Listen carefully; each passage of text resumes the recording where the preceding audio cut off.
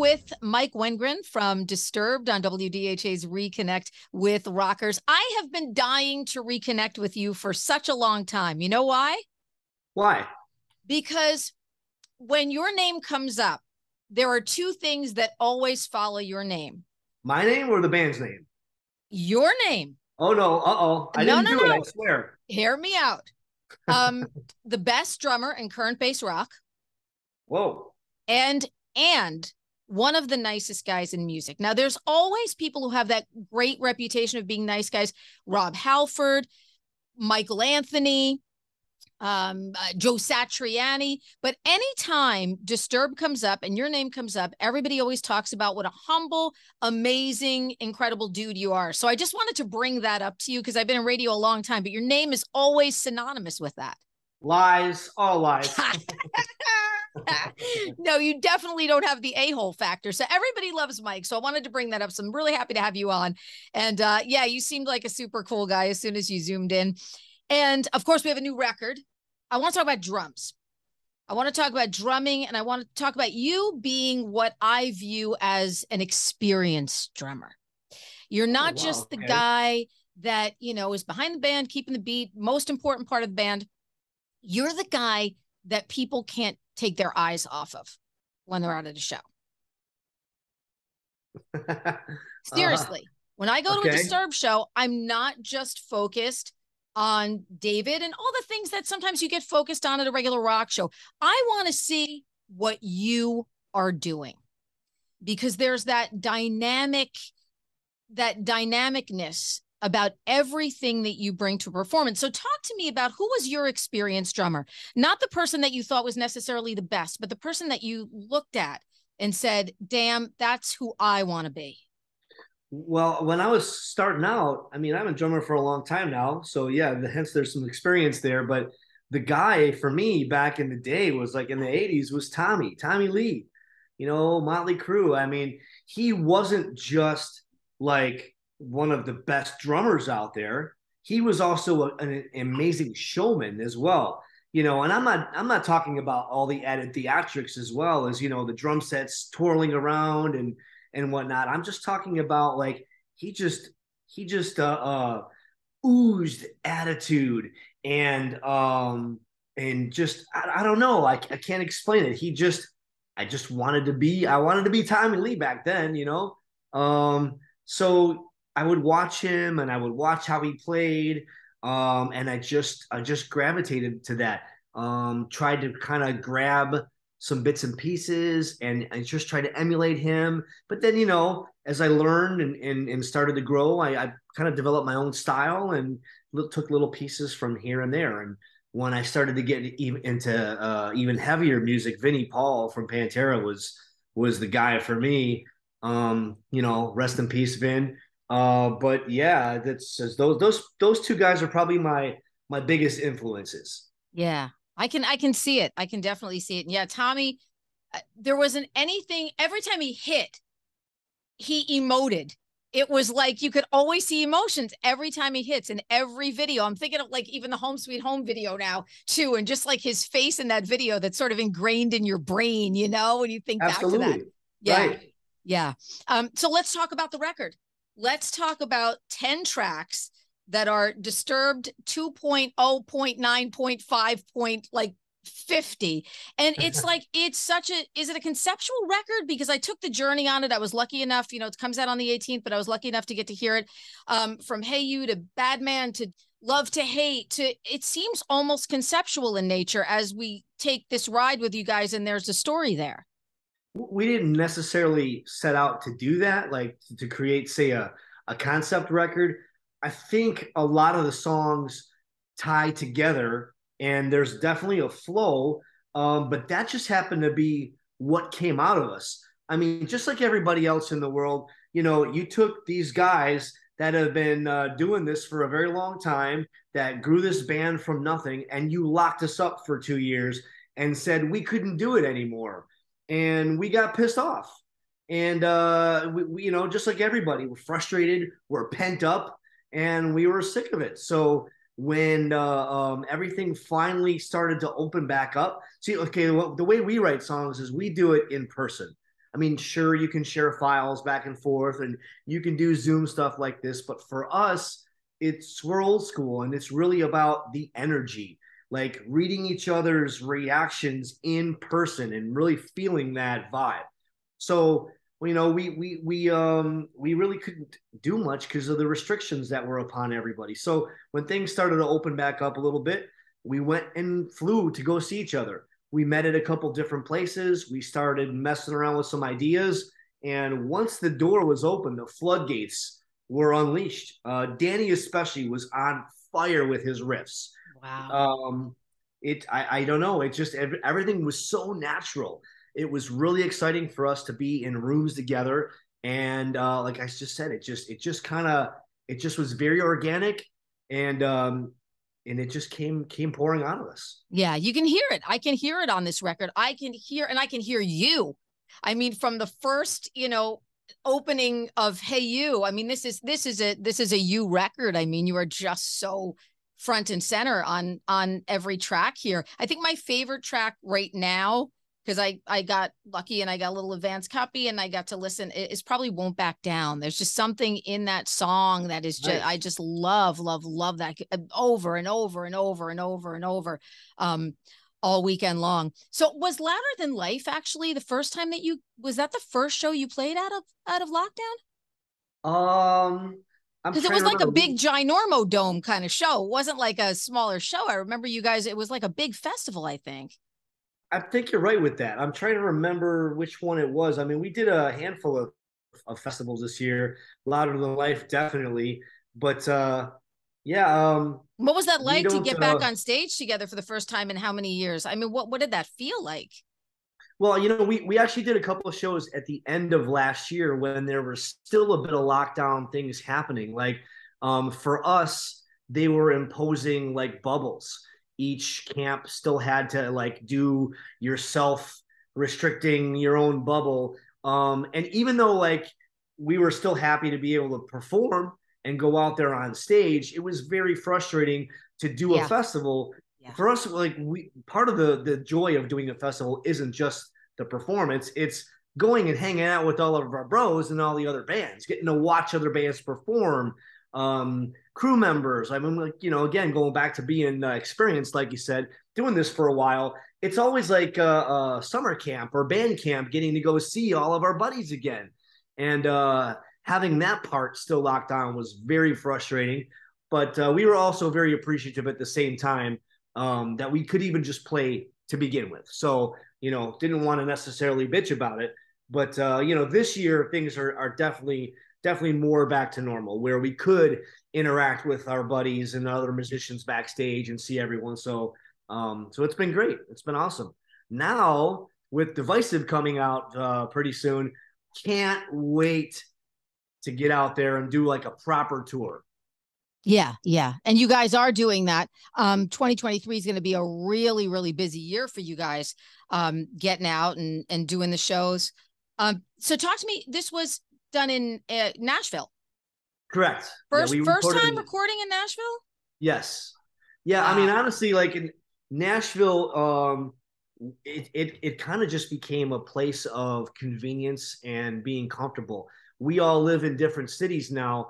Our producer Drew, he's actually based in LA, so it wasn't as logistically easy for us to, the flight times. You basically lose a day going back and forth from the Midwest to the West Coast. So it just was more effective to choose someplace closer to the Midwest. And Nashville just happens to have a plethora of, studios. Yeah, So Nashville is like Drew, the hub now of everything. yeah, Everybody's recording in Nashville.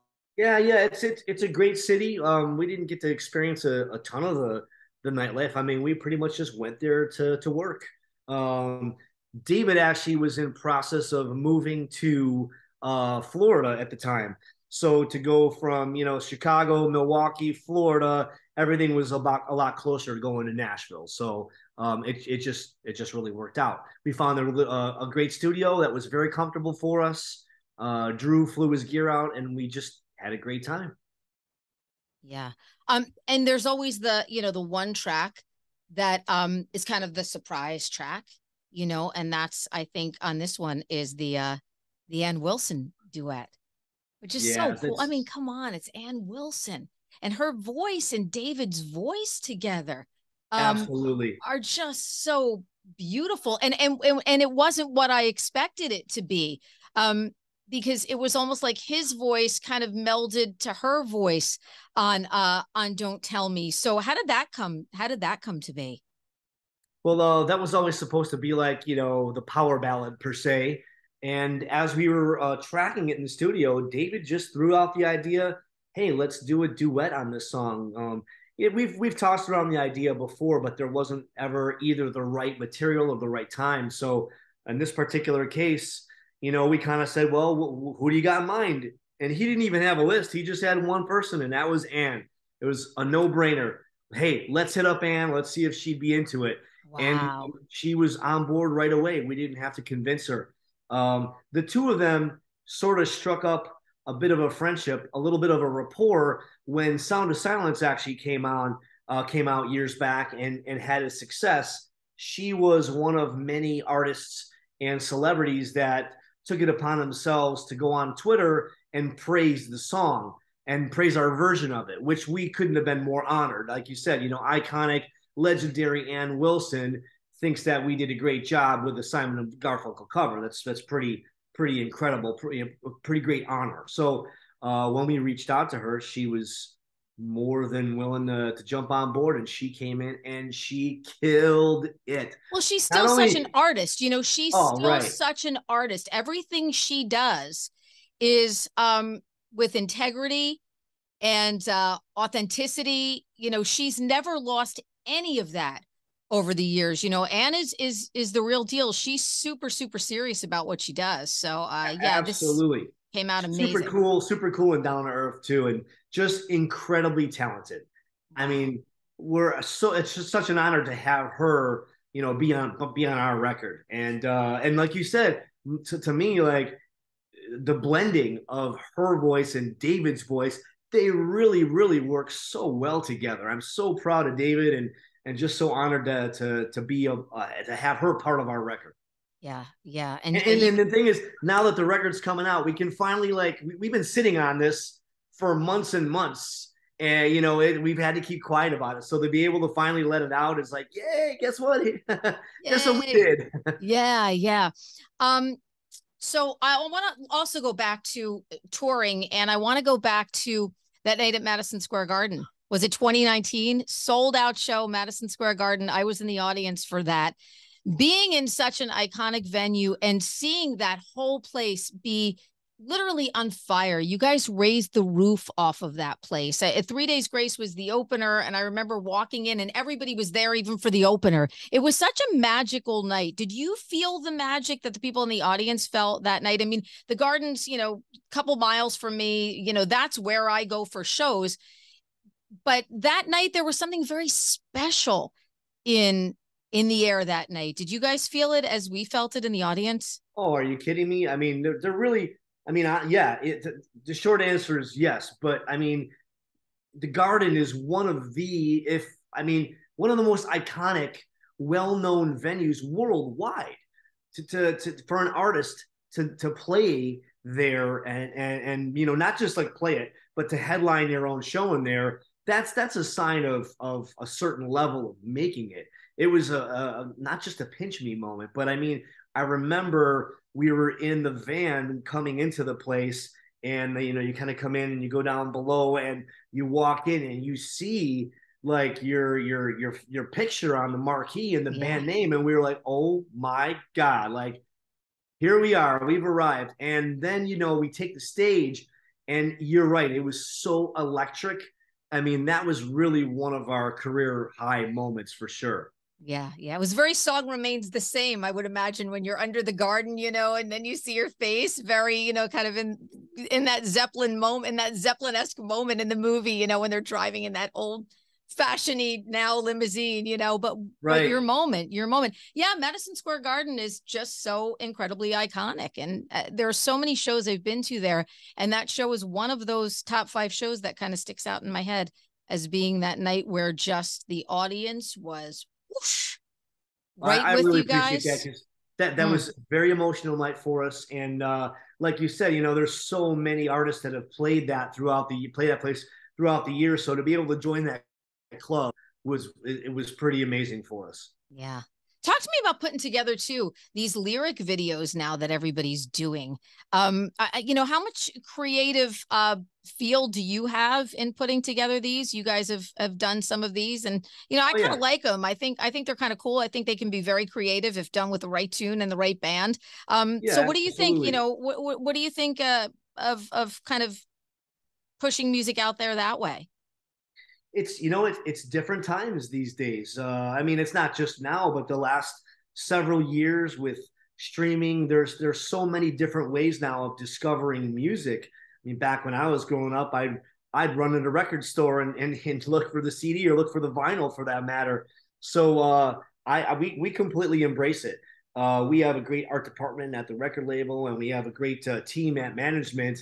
Sometimes people will throw ideas out there of what direction they think they want to go, and we always approve whatever goes out there anyway. And sometimes it's pretty exciting to see what they come up with. I think it's just a great way of maybe gaining some new fans, Yeah, and yeah. also at the same time, I think it also helps expose the lyrics. When they're right there in front of your face and you can see it going across the screen. We're not going to get too many people trying to karaoke singing the wrong words now. And you know what? You guys are a visual band too. You guys are a Absolutely. visual band, a storytelling band. Like I said, is this record sequenced, for any particular reason, the way that it is, or conceptual? Because there are stories that go along with the music, and that is Disturbed. Disturbed is a very, very visual band. And of course, this is a battle cry record. It really is. It I really love is. it. I love it. And we can't wait to see you, of course, in the new year for the big tour. You've got we were talking about dogs, mine are kind of yipping and yipping in the background here. You have a Belgian Malinois? I do. I do. I Yep. saw on social. She is Beautiful. nuts. They're I too love her to death. smart. They are just too smart for their own words, right? She really is. And she is high, intense energy. So I'm constantly walking her. My friend actually owns a boarding facility that I take her to, and they actually specialize in the whole region where I live with all the military canines and the law enforcement canines. So she gets a lot of training there. She gets to play with the pack over there. She's very well socialized. She's really, really sweet, but oh my God, if I don't exercise her, she is nuts. I think she's the perfect drummer dog, though. Is she not? She is. That is totally my breed. I mean, when I used to be married, we'd had like different little smaller dogs that the wife would pick out from time to time, and they were great. I love all kinds of dogs, but for me, like my breed, I like really connect with. She's really fast. She's really smart. She's slim. Like they call them the fur missile, or the land sharks. What I love about is we're really in tune with the military, and we love doing meet and greets at military bases. Whenever we're doing a show and someone comes up from the military, they always talk about how our songs really touch them. We've had a lot of troops that talk about when they've been overseas in Iraq or Afghanistan, when they go into battle or when they go out to do their mission, they use our music to help get themselves pumped up to go out there. So that really, really hits home.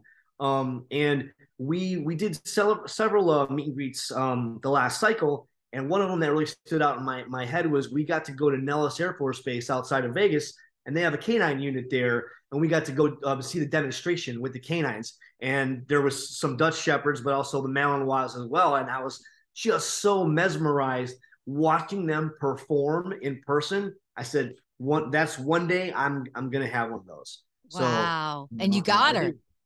I do. She's actually my second. I had another one before, and unfortunately, she ended up getting kidney failure. So Ah, she passed away last year. And my one of my business partners and my friend, like I mentioned, who owns a boarding facility, went ahead and kind of snuck behind my back and got me my second one there. So, but she's amazing. I love it. I'm a awesome. huge dog person. Awesome. Yeah, me too. I have a rescue feature called Rock and Rough at the radio station. And there's always somebody hanging around my house who knows? I just live here. They roll the place. I just live here. I provide the food, we'll work for the dog's food, all that. Listen, I'm so happy to have spent some time with you. You're a super special guy in music. We certainly need more people like you. And thanks for 20 years. I mean, when you think of the band, in the band's history now, does it feel like 2 years? Does it feel like 5 years? Does it feel like what does it feel like? That's a really good question. I don't know. It still feels like pinch me. Like, are you serious? I still get to wake up every day and I get to play drums and earn a living doing it like that. That's, I don't know. So there's some times where I feel, when I see some of the younger bands, the newer bands coming up, I feel like, yeah, maybe we are the elder statesmen, so to speak, but it always, I don't know. It still feels like it's brand new. Like we're still the same guys from the south side of Chicago that were practicing in the storage facility, just trying to make our way and figure it out. Yeah, it still feels brand new to me too. I mean, Disturbed, as I said, you're the best drummer in current based rock today. And yeah, and you're that guy though. You are that guy for a new generation of people that want to play the drums. So well, I appreciate that. Yeah, you absolutely are. Mike, thank you so much. Divisive, the new one from Disturbed, is out on the 18th, and we can't wait to see you in the new year, touring, and more touring. I know you'll be in New Jersey. New Jersey loves Disturbed. This whole tri-state area, you always sell out. Wherever, if it's the Garden or PNC or wherever you are in our neck of the woods, everybody's always there. And we love it too. Love that area. Everybody always comes out, and there's always a lot of passion when we're out there doing the show too. I love it. Oh, yeah. We're a bunch of crazy mother truckers out here. Thank you, my friend. Thank you so much for hanging with me today. I so appreciate it. Thank you very much. DHA's Reconnect with Rockers is powered by Karis Lock Company, your full-service locksmith, and Dover Dodge Chrysler Jeep Ram on Route 46 in Rockaway.